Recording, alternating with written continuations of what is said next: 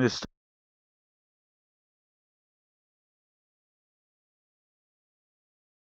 This telescope was begun following the best practices and lessons learned from previous sphere-mounted prototypes. The tooling was coming along well, and the 42-inch diameter sphere tool was impressive and large. I did have concerns over lifting such a large integrated fiberglass tube assembly. In a mental note, I double-checked my weight and balance tables, which I had prepared for sizing and balancing its components. Upon further review, the message was, stop work, check and look to see what you have. What jumped out, as commonly happens, the problem was obvious. The weight and balance protocol used is a very convenient tool for summarizing weights, and especially the balance situation. Essentially, all the components are identified with weight estimates, but particularly their centers of gravity are also estimated using X and Y coordinates. The Z is usually symmetrical and is balanced anyway. The weights shown here are in pounds, and the X's and Y's are in plus or minus inches. A quick look at the chart flags that the A2 upper tube has a very high mass moment, that's in column MMY, a high moment of 1,050 inch-pounds, with an out-of-balance moment of plus 493 inch-pounds, and that a 36-pound counterweight must be added to bring it into balance. Normally one needs only to play and juggle numbers until it's balanced. However, this one figure is excessive, meaning it's time to review basic assumptions and more likely the architecture.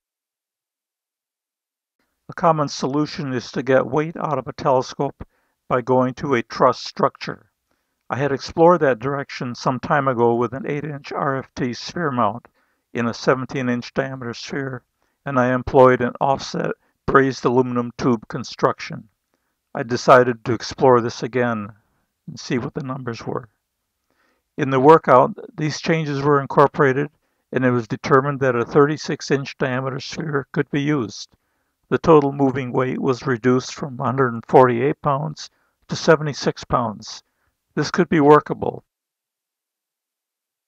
Working in aerospace, I was aware of and recognized the weight-saving advantages of using graphite epoxy composite type construction, as used in the Boeing 787 and the Airbus A350.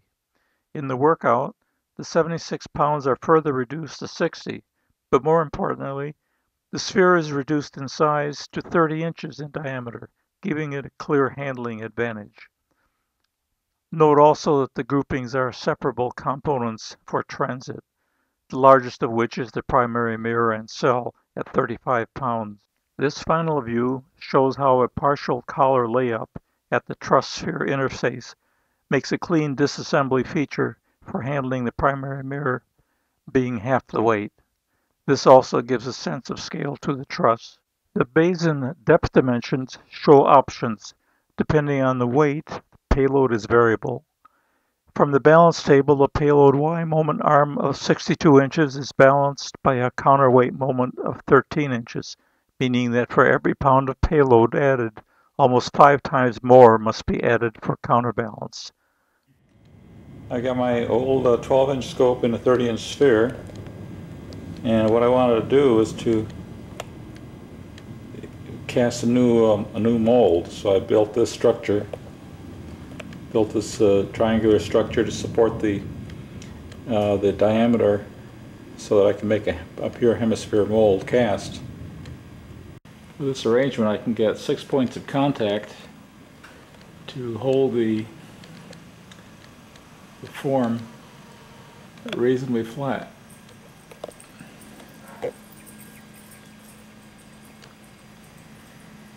And this is an epoxy tool. Okay, this is the situation. I got the thing on its side.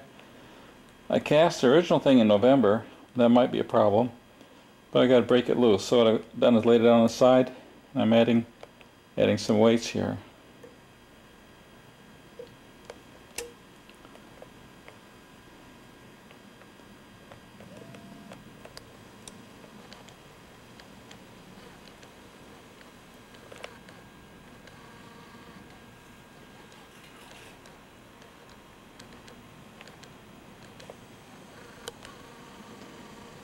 basically just want to break it loose.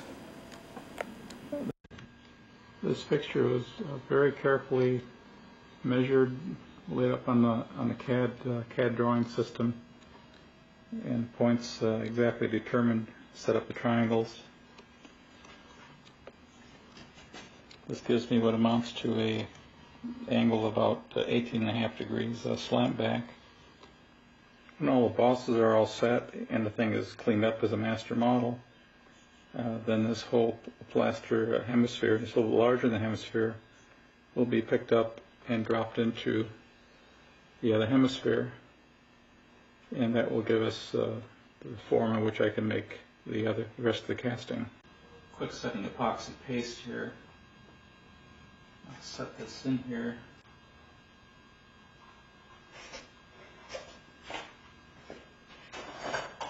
I've already preset the plug. I properly located it, and I've got my marks in here. This should fit right in here. The depth I need. I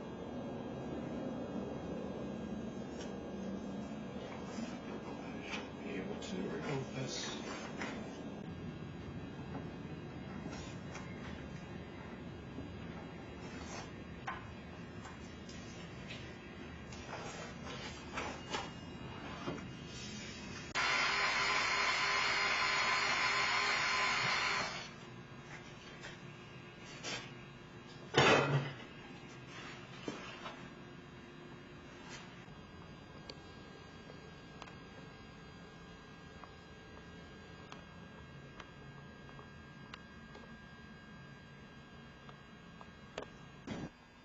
Okay, this is the application of the gel coat.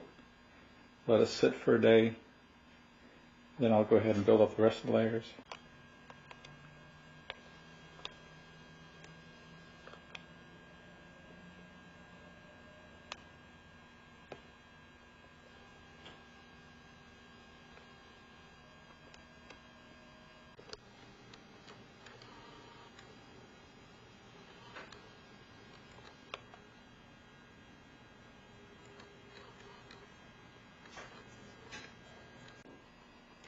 From this master model,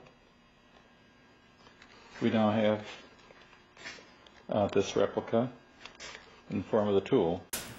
Now once the shells come back, now this is of course the tool, but when the shells come back inside of the sphere, the mirror is going to be located inside of this cell. It'll actually snap in, the cell will close down, and the cell will be located offset. See, in the previous one I've had them centered, but I'm going to be offsetting this one in order to get a greater depth of base and get more flotation.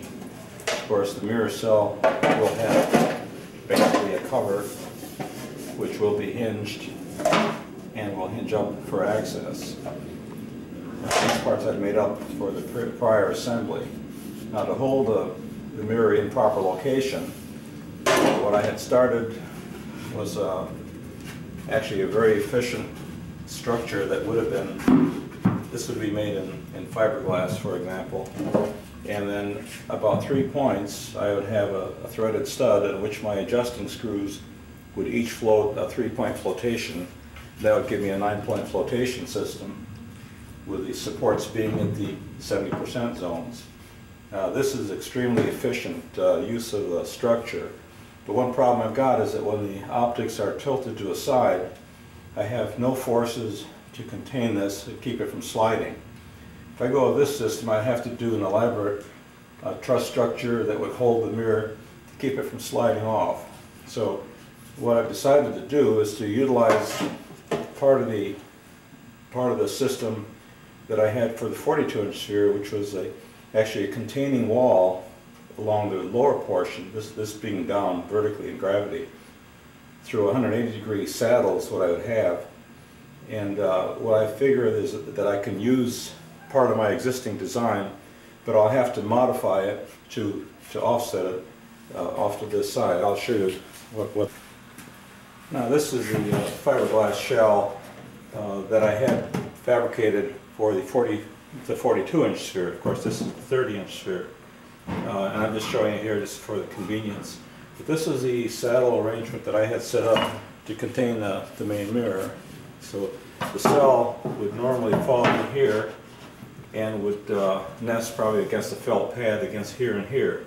This would contain it laterally from 180 degrees on down.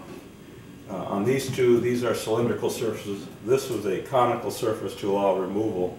What I'll do is I will try to retain what I've already modeled up here. I'll use this as a master model and make basically a new tool from this. I will retain these features probably only about so far out. I'll contain all of this area, the mounting points here and here. But I have to modify this to come out to a new surface here. So when I bond this whole fiberglass assembly to the inside of the sphere, I'll get my lateral support through this area. The other thing I'll do is I'll make a pyramid structure going inward. It'll be the same material, but it'll deflect down and go down into a pyramid until it intersects and truncates to comply with the actual contour, or actually about a 1/4 inch inside of this contour. Then I'll make that assembly, and then I'll bond that inside the sphere to make the containing structure. And I'll probably put some kind of a small support member here, so that when I drop the mirror in, I can pilot it, have it drop on that surface, and then I can just manually allow it to fall into place. This is the actual fiberglass aft bulkhead assembly that was going to be used with the 42-inch sphere. This would have laid centrally within the sphere diameter. And that was to provide basically support for the mirror assembly, which again was a C-ring assembly. The primary mirror would drop into here and would seat itself against these two surfaces, which are cylindrical.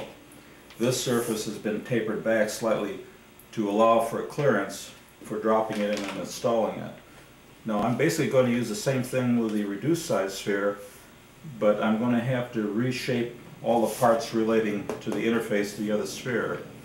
I'm not going to have this entire area here. I'm only going to need maybe a 1/2 inch of this area here, continue on down, and a 1/2 inch of this, and I'll make a slice. It'll come right straight back. Then I've got to rebuild this area to match the new sphere diameter. But everything here pretty much stays the same. Now it's going to be a 9-point flotation system. This roughly represents a mock-up of that flotation. These are the 9 points to support the mirror. Now one problem I've got is that when I'm installing the mirror through the hole, I'll have to drop this down, and I'll really only have one hand to hold it. It's going to be very difficult. So to drop it down, I don't want it to come down and damage these cells. So I basically built a small part which will be integral in the final assembly. Basically is going to be, this surface will be deformed up to this area, so when I drop the actual cell in, it will bottom out and hit on that support, and then this will drop down in place. Then that'll provide all the support that I'm going to need. So basically what I'm going to do is install this cell, and then take a plaster cast. See, this is the original fiberglass, which is the actual shape that I want. So if I take a plaster cast of that, that'll become a tool that will allow me to come back and take a new fiberglass off of that and replicate this entire surface. But I'm going to have a trim line because I don't need the entire surface. And where this trim line comes back in through here, I'll have to do quite a bit of rework in this area to get it to match the new sphere. But actually I can do it in 2 stages. I can pull a cast off the part I want to keep intact. I can pull a cast off, and then I can rework the cast. I can build onto that with plaster in order to get the new shape that I want. And that's simply just a matter of finding where the center of the new sphere is. It'll be offset about 4 inches, and just swinging the radius of that.